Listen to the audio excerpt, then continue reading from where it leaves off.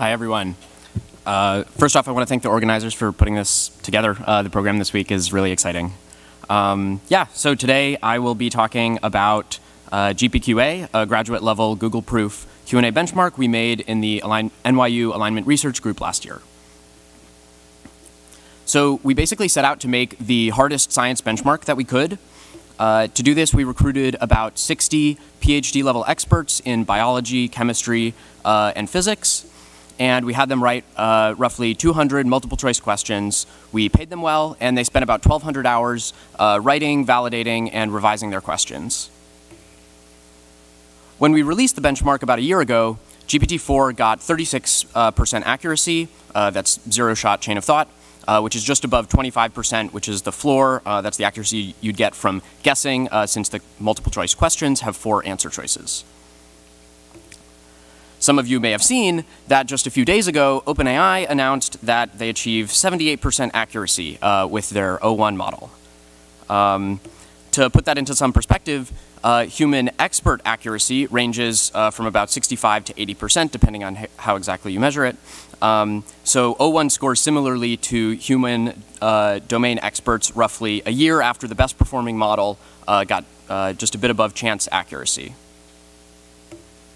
So this raises a question. Is our benchmark dead on arrival?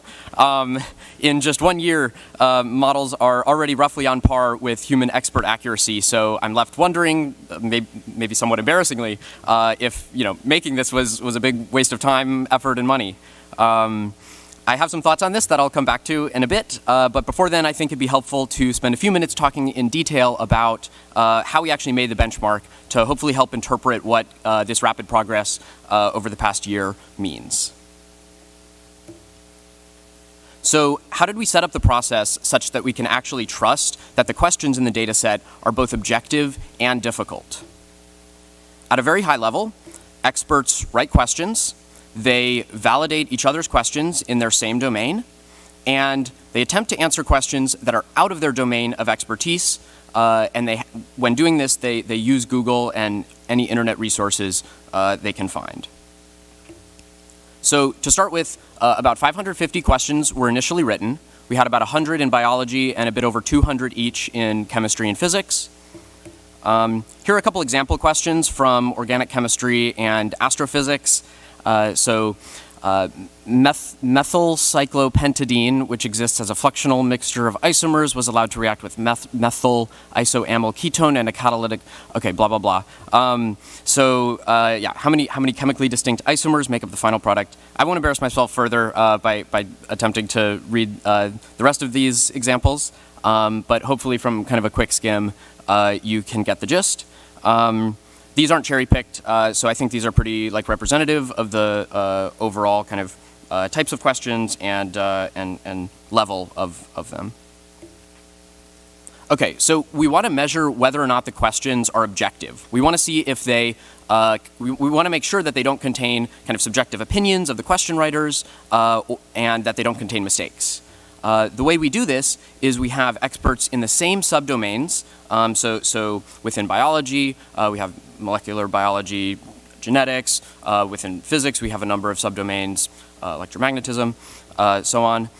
So we have experts in the same subdomain try to answer each other's questions, and if they answer correctly, this is evidence, we take this as evidence that the question is objective, and conversely, that answering incorrectly, we take that as evidence of expert disagreement, and so we may not want to include those questions in the kind of final data set.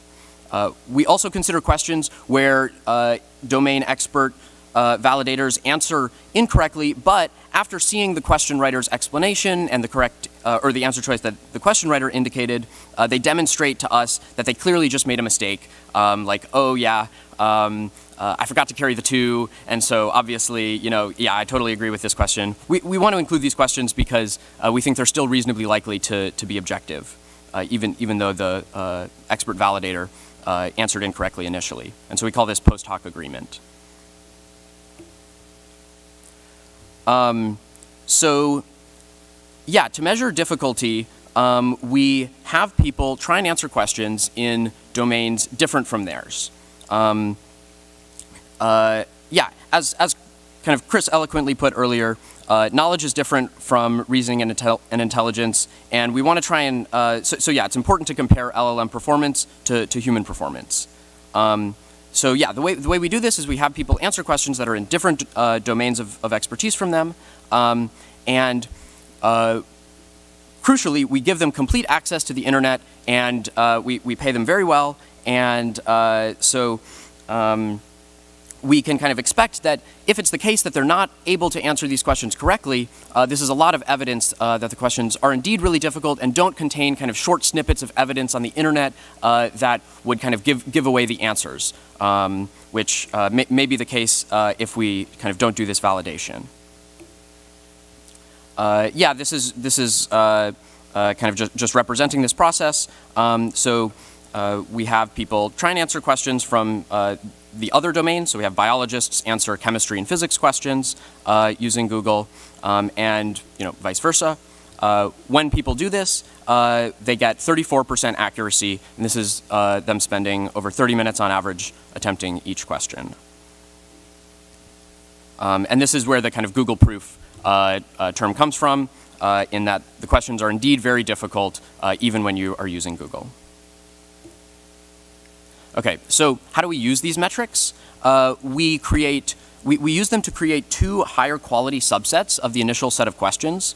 We create the main set of questions, which is around 450 questions, by removing questions where both domain expert validators disagreed with the question writer.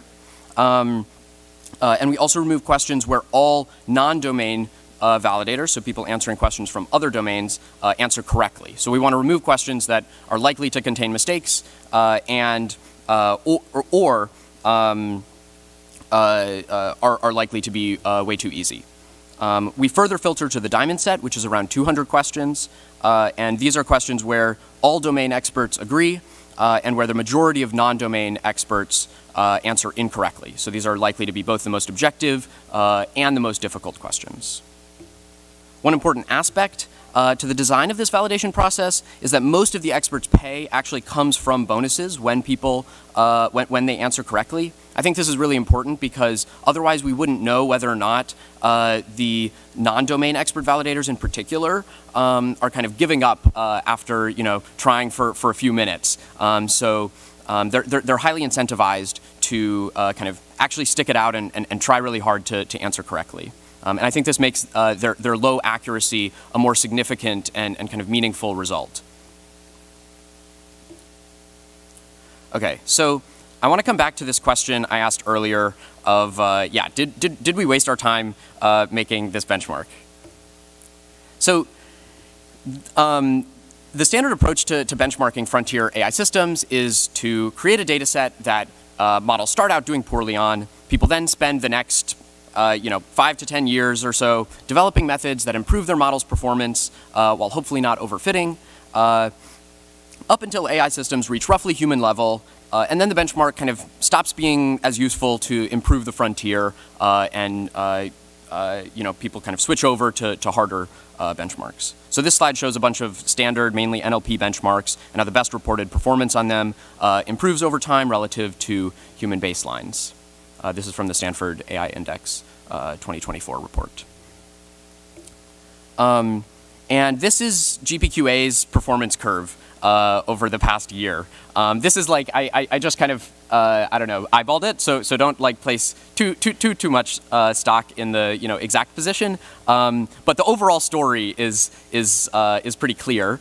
Yeah, so for some context, we spent about 6 months kind of actively building this benchmark, and within a year, it's in the ballpark of being saturated. Furthermore, I don't think it's likely that this is a result of any kind of very extreme cheating or memorizing of answers. So we held out 18 questions from the benchmark that were randomly sampled from the main set, and we validated that O1 preview gets very similar accuracy to the reported result in the zero-shot chain of thought setting.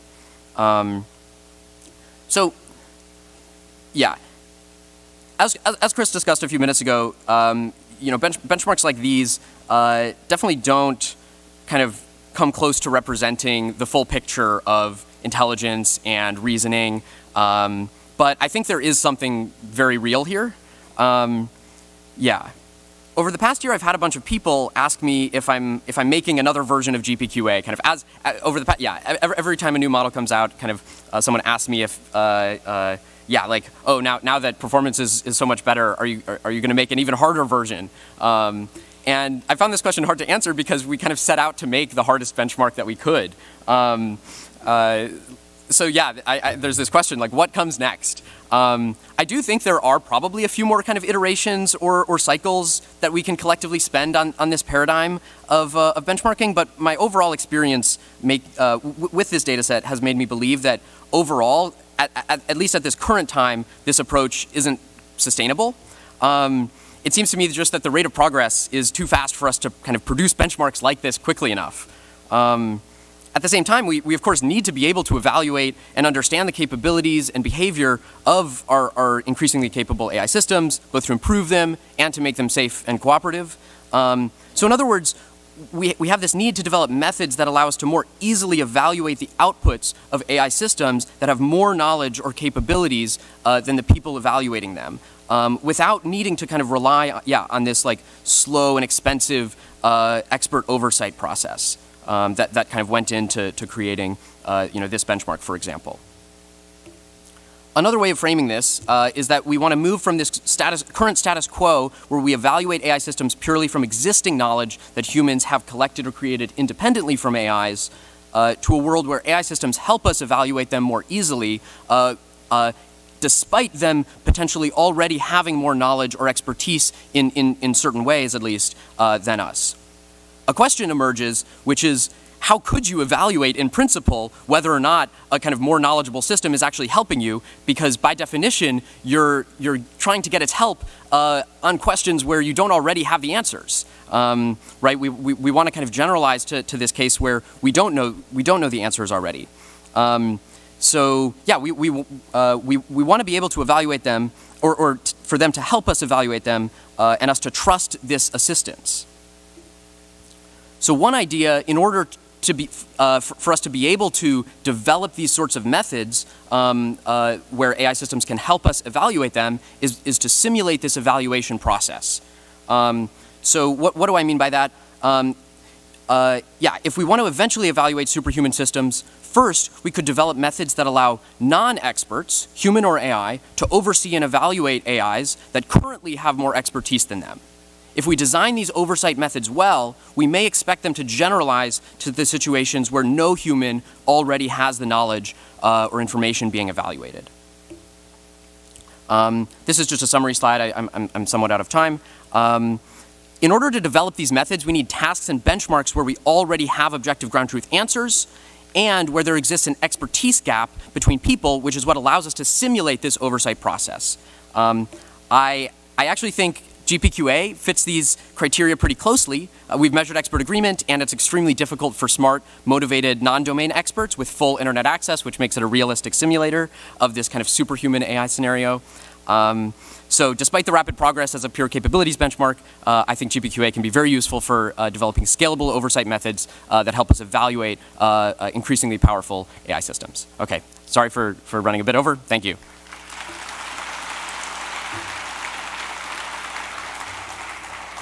Okay, thanks, David. So we have time for only one question. Yeah. Love your slides. I would like to ask if there is any reason why you ask annotators to write the new questions instead of using like existing questions from exams or textbooks, or like starting from the existing questions. Yeah, that's a great question. So one reason is we wanted to create new questions that are not kind of already widely shared online, and so it was important to us that we kind of created the questions from scratch. Another there were a number of kind of particular design decisions that we made in the questions. So a lot of questions from exams, for example, are answerable if you have access to the internet, because the exam is designed to kind of test a human's knowledge in some other setting. And there are a number of other kind of design considerations. But but yeah, I'd be happy to chat more about that at my poster in a few minutes. Thank you very much. Okay, let's thank David again.